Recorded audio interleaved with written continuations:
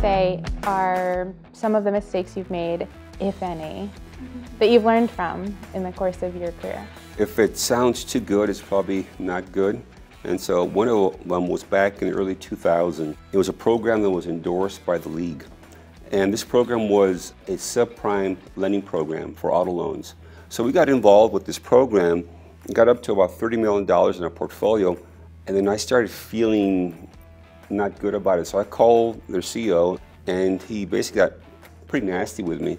And so we stopped the program.